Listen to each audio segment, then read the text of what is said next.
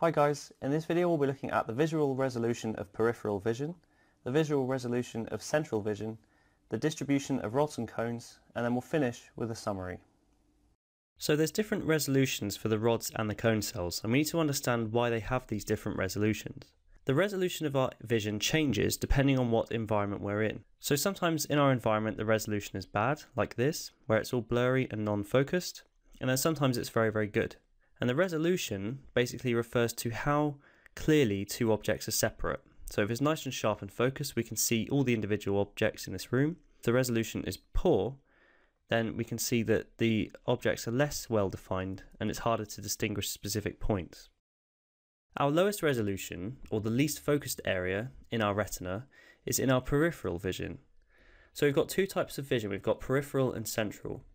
Peripheral vision mainly covers this area and this area, all of the areas to the side and to the top and bottom of our eye. So these are two areas of peripheral vision. Central vision is, as you might expect, at the back of the retina in the center. So the peripheral is the one with the lowest resolution and the central is the best.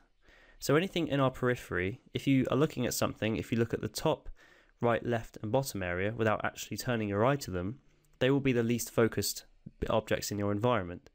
The bits you're looking at directly through your eye will be the most focused. The reason that the peripheral vision is of a lower resolution is that because this part of the retina contains mostly just rod cells. So remember, rod cells, named because of their rod shape, are for low intensity light and mainly for black and white colours. So these areas around the periphery, the top, bottom and sides, are mainly these rod cells. Rod cells are known to have a poorer resolution. We already said in the previous video that multiple rod cells connect to one single bipolar cell. So here, for example, we have 3 rod cells sending their information via synapses to one single bipolar cell. And from this bipolar cell, the information will go on to the brain. If we take a scenario where the light levels are very low and the light hits one of these rod cells, it causes an action potential in that rod cell and then an action potential in the bipolar cell, which is then sent to the brain. So we have a low level of light hitting, for example, rod cell number 1.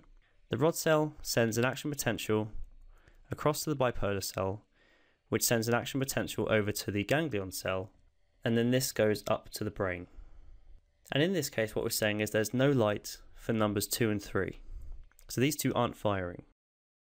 If we had the same level of light, but instead the light hits a different rod cell than the first one, and we're talking about the same bipolar cell, it causes the same response. So let's say that this time the low level of light hits rod number 2 because of its position, but it doesn't hit 1 or 3. So this time, 1 and 3 won't be firing at their synapses, but number 2 will be firing its synapse to the bipolar cell. The bipolar cell then sends an action potential again to the sensory neuron, and this goes up to the brain. So it's the same exact response because it's the same bipolar that's been told to fire and the same neuron been told to fire as well. And an action potential is the same response every time it fires. In this case, because the same bipolar cell is firing, the brain has no actual way of determining which rod cell that signal originally came from, because the bipolar cell response is always the same.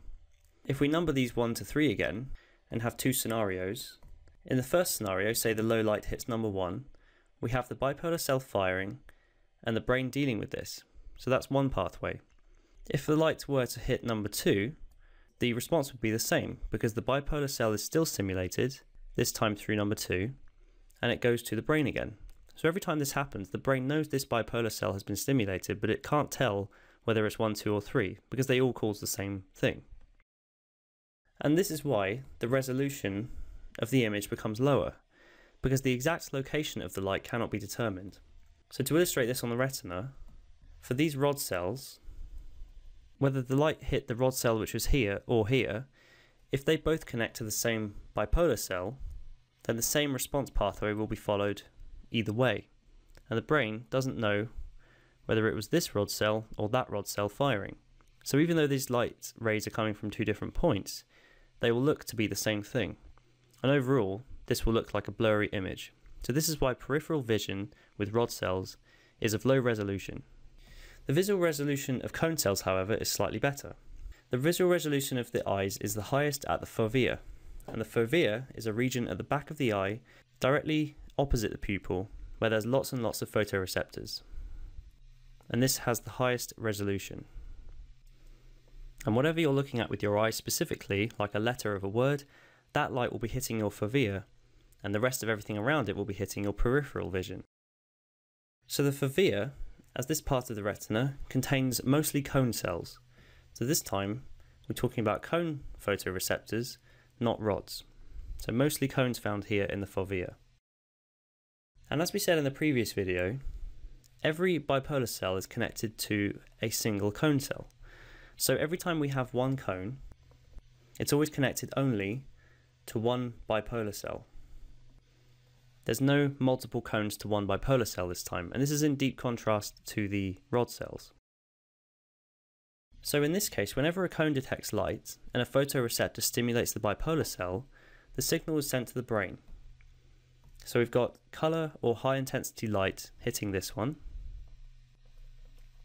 and as it hits this cone, the cone fires to the bipolar cell attached to it. This then fires to the sensory cell, and this goes up to the brain. And because the brain knows exactly that one cone connects to one bipolar cell, the brain can interpret the signal as coming from that exact cone cell. So if it were to receive a signal from this photoreceptor through this bipolar to the brain, it knows that it came from this exact cone cell and not this one, because for this one it would be a different bipolar cell and therefore a different response. So this means that cone cells are much more exact. Cone cell signals therefore have a higher resolution, because the location of light can be more pinpointed more accurately. So this time, two rays of light hitting the retina, particularly in the foveal region, will be hitting each their own different cone cell, and therefore each of those have their own bipolar cell, which then would each give a separate pathway of response to the brain so that it knows which is which. You also need to be aware of how the rods and cones are distributed across the retina. The parts of retina furthest away from the fovea are mostly rod cells. So we've mentioned how most of the peripheral vision, which is away from the fovea, is mostly the rod cells. But the foveal region here, the central area, is mostly cones. So rods with lower resolution are the furthest points away from the fovea. As well as multiple rod cells being connected to a neuron, the rod cells are less dense in the fovea. So if we were to look at a graph to illustrate the density, we'll call this the density of photoreceptors, and we'll see how this varies with the position of the eye. So we'll have the centre of the eye in the middle of the axis, and the periphery either side. So as we go away from the centre, we're getting out the more peripheral parts of the eye. The green area represents the cones, and you can see that the density is greater in the centre and not so much in the periphery. So in the fovea, the coloured and the high intensity light going to the cones gets a greater resolution, and it's the area with the highest resolution. The rods lie mostly in the periphery either side of this, and these are the areas with lower resolution. And because of this distribution, we have a low resolution in peripheral vision. So if you were to see an object off to your side, it usually looks poorly defined and of a lower resolution. And as we've said, the cone cells in the fovea are more dense, meaning that the centre of vision is the one with the highest resolution. So if you were to look directly at that water bottle, light coming in and hitting the fovea and the centre of the retina is going to produce a much more sharp focused image. Hey guys, I hope you enjoyed the video. If you are looking for an amazing A-level biology resource, join me today in my series of engaging bite-sized video tutorials. Just click the SnapRevise smiley face, and together let's make A-level biology a walk in the park.